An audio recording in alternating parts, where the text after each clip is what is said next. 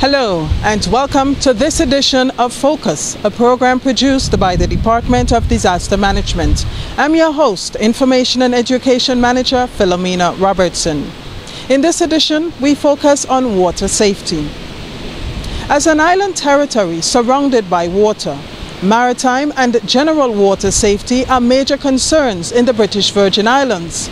The BVI has been fortunate not to have a high incidence of boating accidents, despite a sizable boating community. However, the incidence of drowning is an ongoing concern for the Virgin Islands, particularly at the Baths in Virgin Gorda, one of the most popular beaches in the BVI, with in excess of 100,000 visitors annually. Despite its international appeal, 10 deaths have occurred at the Baths in the last 10 years. The National Parks Trust is the agency responsible for managing natural and historic assets in the BVI. And in 2013, the NPT established 2 exclusive swimming areas at the Baths and the neighboring Devil's Bay to help improve safety by eliminating access to the beach by motorized craft. A flag system has also been instituted, with red flags being flown during periods of heavy swells to caution individuals against swimming. Persons entering the beach from the marine side of the park are also encouraged to use life jackets or other flotation devices. Earlier this year, the NPT met with its partners to discuss the issue of safety at the Baths. NPT Director Mr. Joseph Smith Abbott outlines some of the things discussed at that meeting. Our aim really was to, first of all, garner the input as to what has been working well and what areas of improvement there may have been with respect to safety. Over the last tourist season in particular, we were able to establish a swim exclusive area at both Devils as well as the Baths proper. And we have limited the number of tenders and boats within that area itself. For several years now, we have managed a system of flags that are located at the top of the Baths and at each of the 2 corresponding beaches at both the Baths as well as Devils. And those are part of the national effort, of course, because there are other beaches that are flagged as well. We tend to, of course, discourage the use of the beach during times when we may have swells or real ground swells or real rough conditions, and that is obviously signified by hoisting the red flags. And then we maintain a yellow flag just so that users always maintain a stance of caution and, of course, preparedness for any eventualities that may arise. The feedback we've received has been varied with respect to the establishment of the swim area in particular. Obviously, bathers and users of that area feel very confident and very comfortable with at least the ability to not have to compete, let's say, with motorized tenders and boats. Of course, that will obviously bring up the issue of whether we will want to then consider some kind of access into those beaches for boats, and that is something that obviously was discussed during the meetings as to whether or not boating would be allowed within those swim areas in some limited manner, and I think that there's still ongoing discussions around that. Certainly from the point of safety, the first measure of safety really should be one of a personal nature, and that's the most important thing I think that we can emphasize at the Baths or any given beach, which is first to understand the conditions that may prevail, environmental conditions prevailing on the day, whether seas are rough, whether, of course, there is a considerable amount of waves and physical evidence, and sometimes, unfortunately, especially with swells, it is not always visible, so certainly you want to exercise absolute caution before getting into the water. We, in particular, because of the number of users and the varied extent of expertise, of strength of the various types of users using the Baths and those beaches, we also encourage the use of personal flotation devices, whether they be safety jackets or tubes or anything that will assist that swimmer to reach, especially from the mooring field. And there are a number of moorings that obviously are located within the larger area, and those individuals now approaching and trying to gain access to the beach from the sea. We definitely strongly encourage the use of some personal flotation device, whether that be from the bareboating side or whether that be from the various numbers of tours. We have quite a number of different types of users with skills that are considerable and range considerably, and therefore we would want to emphasize that irrespective of whether you are a seasoned, strong swimmer, or you are just coming into the water for the first time and to enjoy the baths, to do so in a safe manner by, again, some mechanism or some means of flotation. Were there any specific additional recommendations coming out of that meeting that you had as to the way forward? Well, I think first of all, the strongest recommendation made was to really heighten the amount of awareness and information given to users perhaps prior to getting to, and especially at the time when they're about to enter into the water. So a lot of the educational measures as to what to do under a specific set of conditions when the environmental conditions may change, or just to be safe on that side of things. Certainly that was one of the greatest sets of recommendations resulting from that.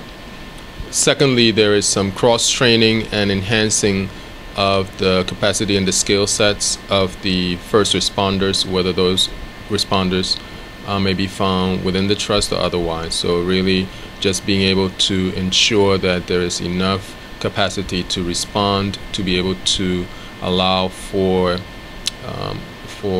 any varied number of incidents that may occur, to be able to respond to those.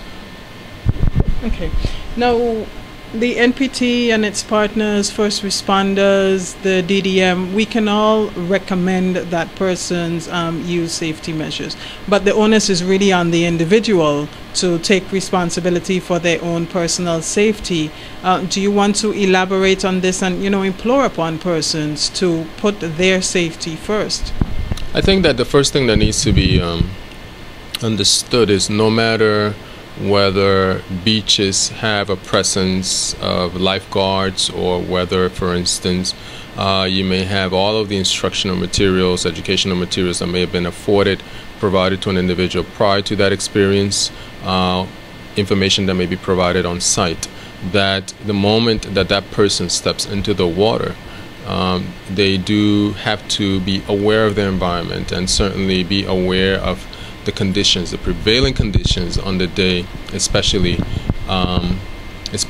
as they are using the water. We want people to really truly appreciate the experience. It's a beautiful setting, of course, that allows for much enjoyment, and certainly from the point of view of the trust, at least, we've had a lot of experience now in what the prevailing environmental conditions may be, to allow for an individual, say, to enjoy that area in a safe manner. And that means that if, for instance, wardens may give the instruction to not enter the water, I think people need to respect that. First, and secondly, and equally important, is when we are red flagging a beach, not to really enter the water and to refrain from using the moorings. We do honor, for instance, the permits that we sell for the use of the moorings at the top of the baths.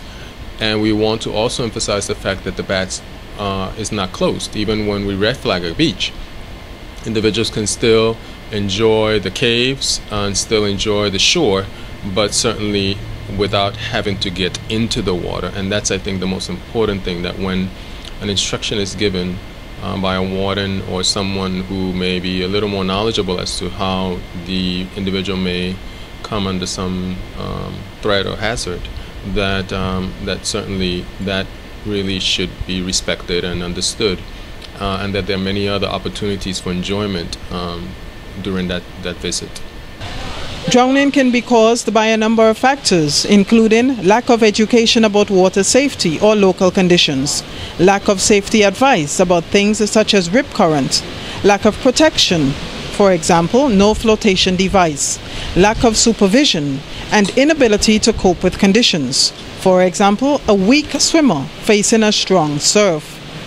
Lifeguards are used worldwide to supervise persons in what is usually a defined area, such as beaches, pools, or water parks. Lifeguards are strong swimmers and trained in first aid and certified in water rescue. In the BVI, there is a team of lifeguards attached to the Conservation and Fisheries Department. However, their numbers are not sufficient to monitor all of the beaches in the BVI. Mr. Zachary Stout has been a lifeguard for 5 years. I caught up with him at his post at Josiah's Bay, where he explained the duties of a lifeguard. Most of us, we go into the office and we sit at a desk for our job, but you come out to the beach. Tell us about a typical day for you as a lifeguard. Okay, well, pretty much when I come down to the beach, I sit down, look at the waves and also the water. And it's my job to put up the appropriate flag. Also set up my equipment, and it's mostly when beach goers come down on the beach to pretty much tell them the dangers that's going on today. And it's all about advising people, look, over here is the most safest place to swim, over here is a rip current, so it's helping them actually spotting rip currents as well. And pretty much, yeah, that's a normal day for me. Okay. And I'm sure during the past 5 years you would have had the opportunity to rescue persons. Do you have any stories that come to mind? Can you share some of them with us? I can actually. When I was working in King Garden Bay, this is a few years ago, some people got trapped in a flash rip. Flash rip just comes out of nowhere and just pulls them out to sea. So I went out. It was a couple actually, and they were on their honeymoon. So I went out. Damien was working with me at the time. We went out to get them. The wife was pushing her husband under the water. So I told Damien to get the guy, and I rescued the girl. And she was still freaking out, panicking, to the point that speaking to her, you couldn't actually get through to her to talk to her. Because once that survival instinct kicks in, yes, it's only about their life and themselves. So I just got her. I let her dunk me underwater because it was fine with me, and I just swam with her underwater just gently and safely until she came in. And when she was standing up, she was still freaking out, and I'm like, you can walk, you know, you're actually safe right now. So when they're in that panic mode, yeah, it's really hard to deal with them. And also down here, Josiah's Bay, there was a guy with his daughter. His daughter went out swimming in the rip right here. She got sucked out in the rip, and I was taking off my shirt to go rescue her, but the father actually ran out to help her as well. He got into trouble as well, so instead of saving one person, I'm now having to deal with two. So I got both of them out and swam both of them into safety. And so in the future, if your children do get into some sort of trouble, it's better for them not to actually go help them, because we are here on the beach saving you guys' lives. Yes. Now, do you think people are sufficiently concerned about their safety? I mean, they come to the beach and they just go in the water and they sort of have no regard for anything. You've been a lifeguard now for 5 years. Yes. What is your perception about people's take on water safety? People who come on the beach just in their mind say, hey, we're just out to have a good time. The last thing on their mind is actually getting into trouble or dying. But my advice is, if you do actually come on the beach, if you're doing one thing, stick to that one thing. So if you're coming to the beach to swim, swim. Because normally we get people who come to the beach to drink and then go swimming. So now we have to deal with, last time we were down here, a guy actually got drunk really bad till he was drowning in waist depth because he was so drunk. Yeah, so if you come on the beach to drink, then stick to drinking. If you're coming on the beach to swim, swimming is fine. Just as long as, my advice to people, if they're coming on beaches, come to beaches where lifeguards are patrolled beaches by lifeguards. And also lots of water because the sun. We deal with a lot of heat exhaustion cases for people, and yeah. Okay, so you actually led into my final question there by giving us a couple of tips about water safety. Any other safety tips you can offer at this time to persons who utilize beaches in the BVI? Yes, if you don't know how to swim, my advice to you would be to learn how to swim. We deal with so many people who don't know how to swim, always going in the water. Also, to take note on the flags we're flying, because many people walk right past our flags, don't even read or anything. Also, it's best to check in with a lifeguard and be like, hey, where's the best place for me to swim right now? So all those things could be very helpful as well. Safety at sea also includes boaters. By virtue of it being a multi-island territory and its world-renowned reputation as an attractive sailing destination, boating in the BVI is quite popular. Information Officer Feliza Fenty of the Department of Information and Public Relations had a discussion with Mr. Phil Aspinall, who's the immediate past president of the Virgin Islands Search and Rescue, VISAR, and Officer Lincoln Liebert of the Royal Virgin Islands Police Force Marine Unit. Is good sea safety? Common sense. Common sense. Yes, indeed. You need to know your environment. You need to know. If you're at sea and you're on a boat, you need to know if anything goes wrong where emergency equipment are, fire extinguisher, anchors if the engine stops, so you can stop the boat and then deal with the emergency. If you're on a passenger vessel or a vessel that, between here and St. Thomas, for example, you need to know where the life jackets are. And the vessels are very good. They label them. They tell you where they are. The kiddies ones are over here. The adult ones are here. Just make yourself aware of your surroundings so that you know where the door is, you know where the life jackets are.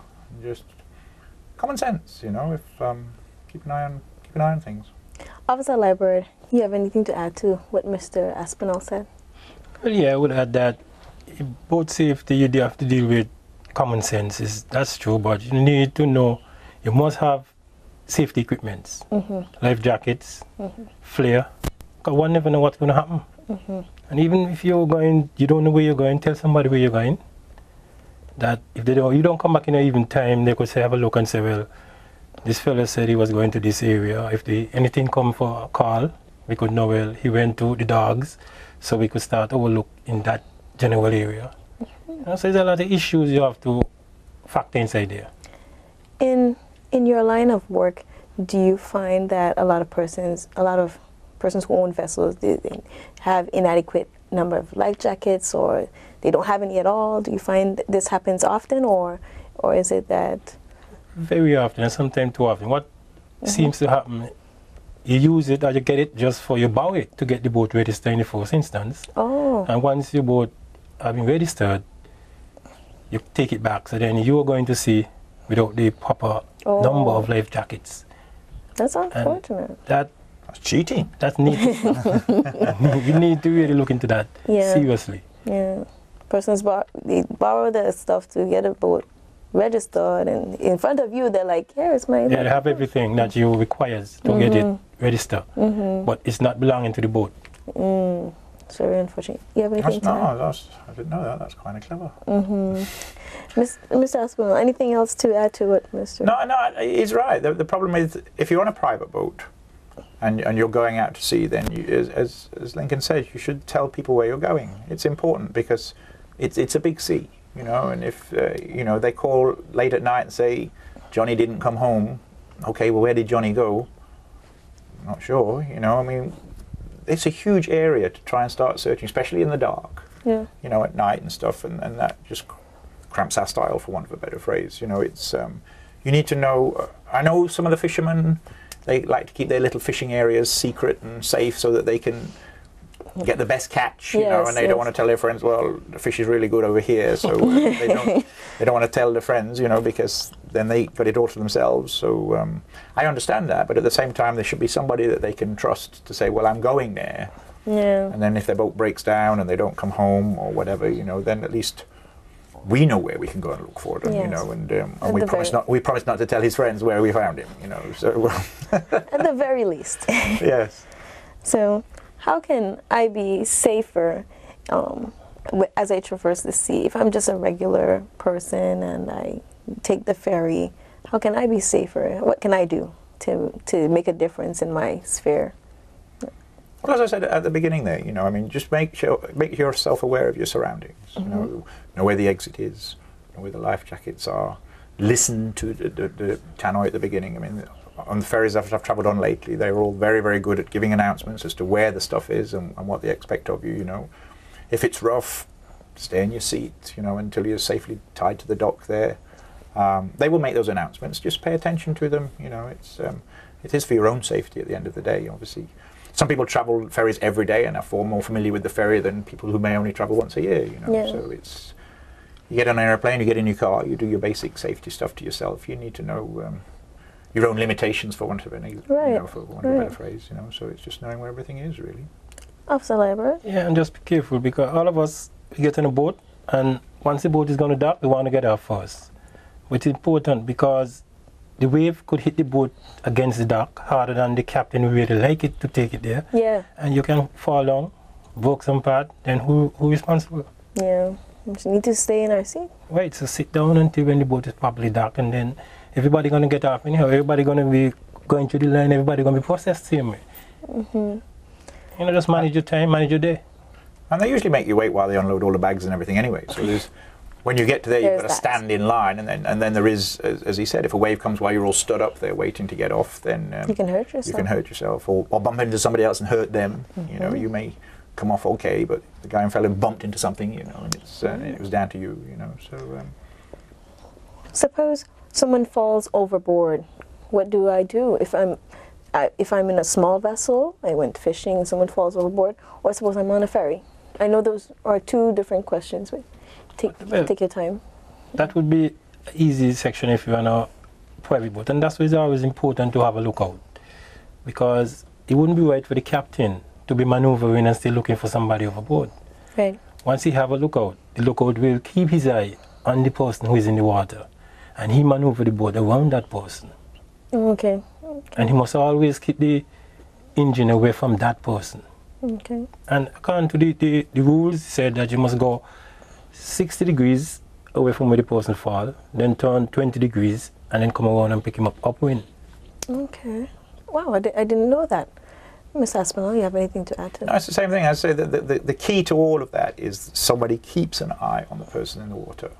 So obviously, if there's only two of you, then as Liebert says, that you've got to maneuver your boat, and it can be very, very difficult if you're the only person left on the boat trying to watch where they are, because if there's current, there's wind, there's everything else, you need to make sure that you're looking at them and then maneuvering your boat. So does that mean you have to go to sea with 3 people in case somebody falls over? I mean, it's all very, very difficult to sort of police that sort of thing. But as long as there's more than somebody else, somebody needs to keep an eye on that person. And whether that's a ferry or a small boat, you know, I mean, whoever saw the accident happen should be the one that keeps an eye on everything, because they've seen it right from the beginning. You know, and they should just scream, man overboard. If you're on a vessel, there is a man overboard button on the VHF radio and on the GPS plotters and stuff, so that the position is immediately saved. So if you go back and you're having trouble to find them and other people come to join, you can actually tell them exactly where they fell overboard, because the electronics will save that information for you, you know, so that helps as well.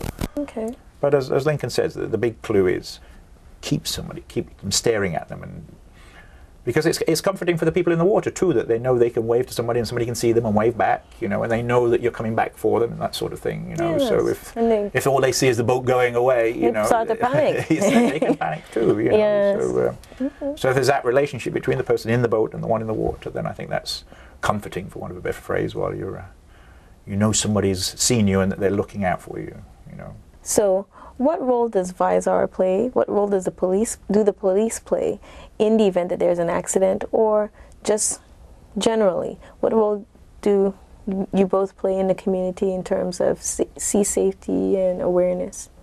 I think for VISAR's point of view, we're more reactive, so to speak. You know, I mean, we have events like this broadcast, and we lecture in the schools and stuff, particularly on Safe Boating Week and things like that. You know, in the aid of prevention. But having sadly, I mean, most of our responses are reaction, so to speak, to an event. Yes. You know, yeah. as VISE are, whereas as is needed. exactly. Needed. I mean, the police and LIBOT will answer, but I mean, they're more out there in sort of a proactive, making sure the boats are safe legally, and this, that, the next thing. They're registered. They've got all this safety equipment and that sort of stuff.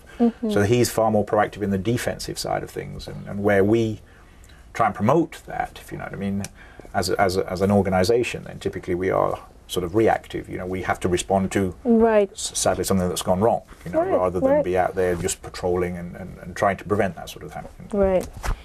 When it comes to the police play a wide role because we have so many agencies that we assist in our day-to-day job, like fishery, the conservation of fisheries. Yes, yes. We assist them. We assist the Port Authority. Right.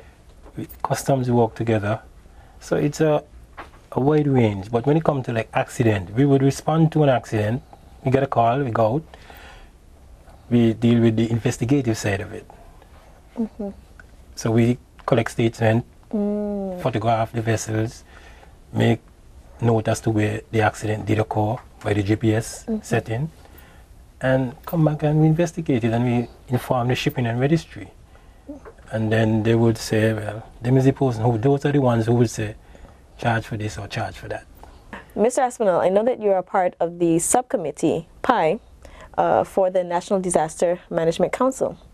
What other messages or information will we be hearing throughout this month, through the month of April?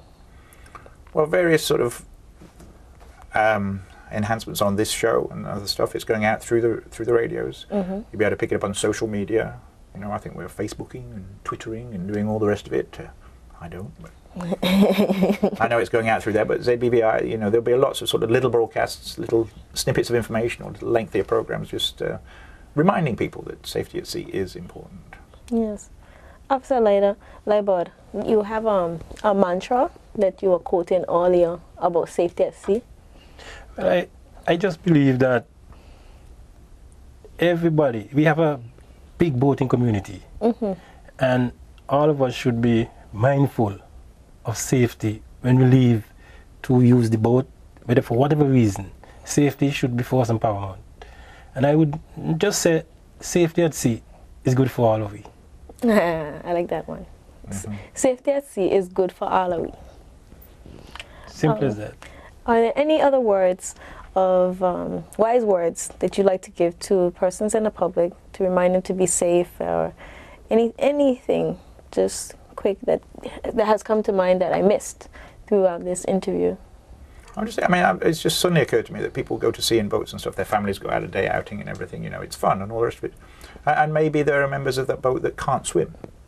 There's no reason why they can't go to sea. They're in a boat and stuff. You know, but maybe the non-swimmers should be made to wear their life jacket at all times. You know, so if they do, as we discussed, man overboard, then they're in their jacket. They're going to float, and they can be thing because. I mean, sadly, you know, we live on an island and everything else, and it's difficult for some people to comprehend why some people can't swim. But that's the reality, you know. And I think that if you are on a smaller private vessel, and the waves are going to have more of an impact on that small vessel rather than a ferry and what have you, you know, then if there are non-swimmers, then I think common sense should prevail, and they should be in a life jacket all the time, and not be embarrassed by that. You know, it's tragically we've seen in the news of late people have drowned, you know, and it's. Whether they can swim or not, I don't know. But obviously that has a big impact. You know, if you are a non-swimmer, then the jacket will save you, you know, without doubt. Yeah. The whole point: have a plan. Look at the weather before you leave home, because you could go out on a flat day, a squall come in, the weather change. So have a plan. Right. Mr. Aspinall is saying that if you can't swim, wear a life jacket. I believe if you're going out in a boat and you don't have a cover to keep water off of you, you should wear, everybody, but you could swim or not, should wear a life jacket. Right. Because things happen. And most cases, it's not people who can't swim, Joan. It's good swimmers. Oh. It all depends on how you fell in the water. Like a bad tide catch you, or yeah, the boat could hit you're you. just not strong well, enough. yeah, exactly. You can get a bump on the head as you go overboard, you know, and you're not even conscious. So. If you have a life jacket on, no, he's right, at least you'll be. He's right. Right, you will float you. Yeah. Even though you get knocked out, you will float you, and then somebody could come and resuscitate or something, and probably that might save your life. Accidents are inevitable, but by instituting the necessary safety or precautionary measures, their incidence may be reduced. Here are some safety tips for persons at sea. Check local weather conditions. Pay attention to safety notices and warning flags. Remain alert while in the water.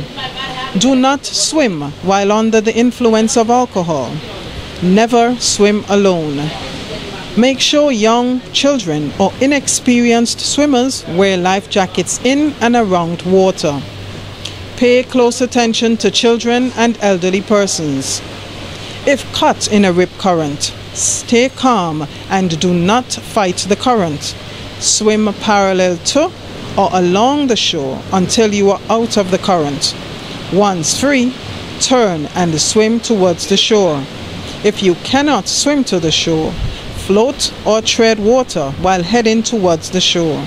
If you cannot make it to the shore, wave your hands, splash water, call for help, anything to get attention. If someone is in trouble in the water, get help from a lifeguard. If one is not available, have someone call 911. Throw the victim something, anything that floats, a life jacket, a water cooler, an inflatable ball, and yell instructions on how to escape the current. That brings us to the end of this edition of Focus, a program produced by the Department of Disaster Management. I'm Philomena Robertson, the Information and Education Manager at the DDM. Thank you for joining us and see you next time. And remember, be safe at sea.